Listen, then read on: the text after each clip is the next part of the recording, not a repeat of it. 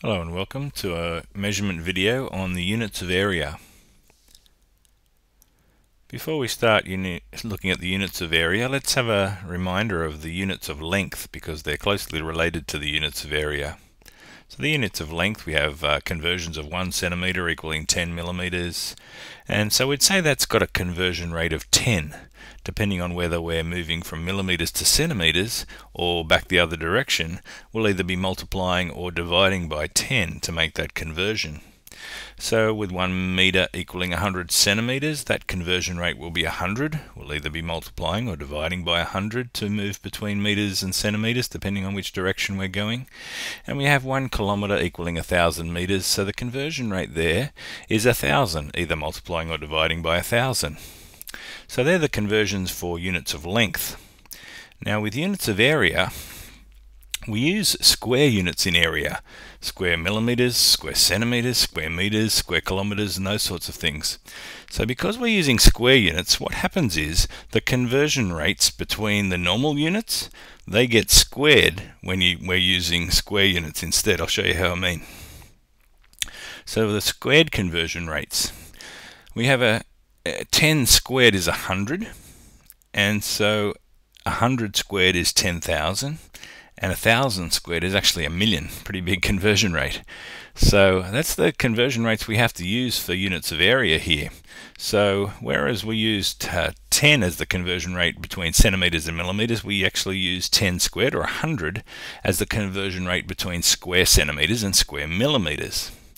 So we also use a squared conversion rate of 10,000 between square meters and square centimeters. And we actually use a massive conversion rate of 1,000,000. There are 1,000,000 square meters in every square kilometer. So there's pretty big conversion rates there compared to units of length. And so generally what we've just got through saying is when square units are used, we square the normal conversion rate between those units. So we'll be using those conversion rates. And also there's a special unit of area that we don't think of much, and that's a hectare. A hectare is 100 meters by 100 meters, and so 1 hectare equals 10,000 square meters. Now the symbol for hectare is HA, so 1 hectare is 10,000 square meters. Now just in passing, if you wanted to picture a hectare, if you know an athletics track that goes, let me get the pens up, okay, that goes across there and it goes around the curve and across there again and around the bend. So a normal athletics field, that has about a hectare of grass in the middle of it. So if you can picture that, that's about a hectare. It's almost 100 by 100, you know, they run the 100 meters race down there. So that's about 1 hectare if we just wanted to picture that in our mind. 1 hectare, 100 meters by 100 meters. Okay, so that's a special unit of measure, the hectare, but we're using some pretty big conversion rates here. Let's see how we go in converting some of those things. We've also got to keep in mind a special set of conversion rules. When converting to smaller units from a bigger unit, we multiply by the conversion rate.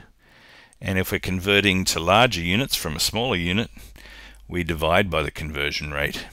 So if you've got a meter, 1 meter, that's a pretty big unit, the unit of meter. If we used a smaller unit, centimeters, there would be 100 of them in that length. So when we're using smaller units, there's many more of them in the same length. So that's kind of how it works there. If we've got smaller units, we'll multiply by the conversion rate, and the number will actually get bigger. When we're moving to larger units, we'll divide by the conversion rate, and the actual number will get smaller. We'll see how it works with plenty of examples in the rest of this video. So we'll keep those conversion rules in mind, and the conversion rates between those. We'll refer to them constantly as we do some examples here. We'll look at the conversion rate between the two units that we're talking about. We'll look at whether we're converging. We'll think about whether we're converting to smaller or larger units, and that will tell us whether we're multiplying or dividing by that conversion rate. So we'll use a bit of a template here, a bit of a decision template to do each of our examples. We can run through them fairly quickly because we go through the same thought processes for each, and then we'll get our answer. I'll show you how it works. Okay, so if we've got 3 centimeters squared and we're trying to convert that to millimeters squared, we'll have a look up the top here and have a look for centimeters and millimeters. The conversion rate for that is 100 between square centimeters and square millimeters. So we'll use that conversion rate of 100. And we're moving from centimeters squared to millimeters squared. I think we're moving to smaller units. So that will mean, according to our conversion rules up the top there, that we are multiplying by that conversion rate of 100. When you multiply by 100, you add 2 zeros, so we'll get 300 for our number. We're converting to smaller units, and you'll notice that the number got much bigger.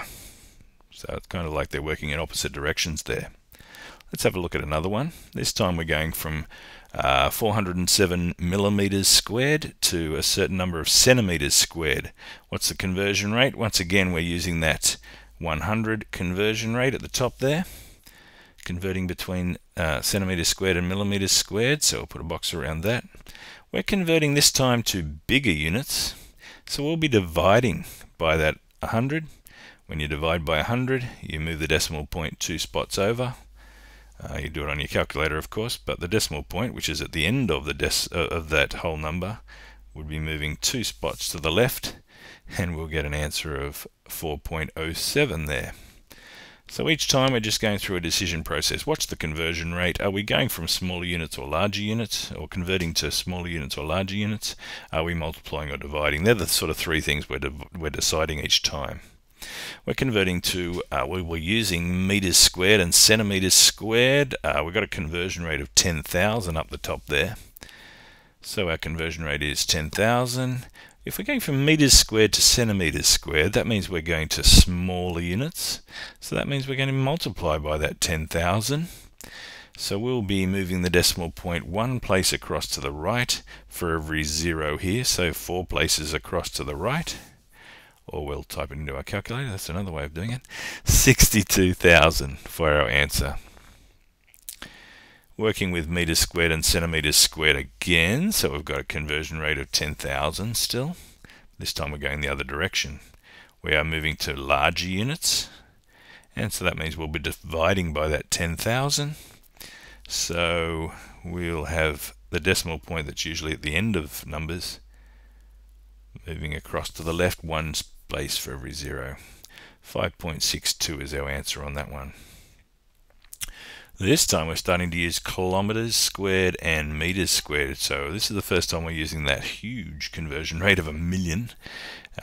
Okay, so we're using the million for the conversion rate. Kilometers squared to meters squared, we're moving to a smaller unit. So we will multiply by that million. That'll make it fairly big. So we'll move the decimal point 6 places across, or use our calculator, and we've got 7.5 million square meters. So with square units, numbers get very big very quickly. Kilometers squared and meters squared again. I think we're using that million conversion rate again. Converting to larger units this time, we're going from meters squared to kilometers squared. We'll be dividing by 1,000,000. And that'll be moving the decimal point at the end of that number across to the left 1 space for every 0, so that's 6 places across. So the decimal point actually goes across to between the 4 and the 2. Because those 2 zeros that are at the end of the decimal that's created, we don't actually have to write them in. They're sort of optional. So 4.2956 kilometers squared. That's a lot of meters squared, isn't it? 4.2 million-ish. Okay, and hectares. We've got a conversion rate at the bottom of hectares of every hectare has 10,000 square meters in it. So we will use that conversion rate of 10,000. We're moving to smaller units. We'll be multiplying, therefore, according to our conversion rules, by that 10,000. And that'll move the decimal point 4 places to the right. Or check on your calculator. You get 32,000 for your answer on that one. And our last example of the day here, we're moving from meters squared to hectares. We're using that 10,000 conversion rate again.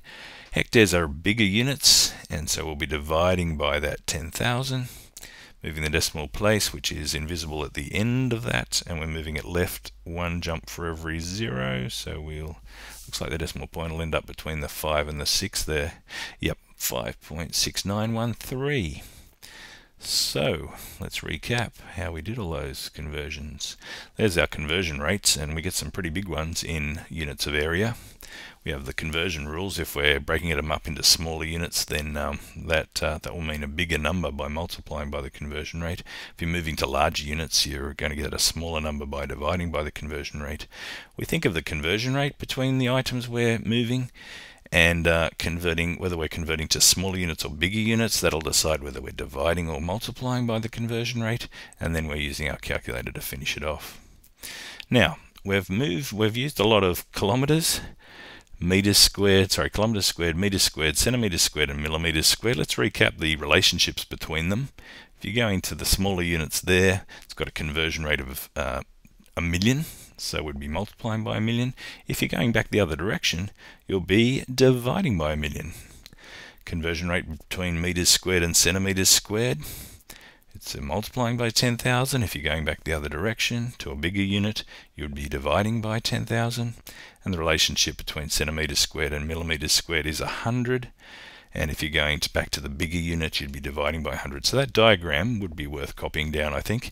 Just sums up the different relationships between the different units of area there. Okay, hope that helps. Pretty tricky, but kind of like the same set of thoughts each time to decide what our final number will be when we convert one square unit to another. Watch the video over and over until you get the hang of it, and I'm sure you'll get pretty good at that pretty soon. Alright, we'll have a look at another measurement video soon, and for any of your maths needs, if you want to get better at any sort of topic, peterblakemaths.com has got some great videos for you. We'll see you next time for some more measurement videos. Thanks very much. Bye-bye.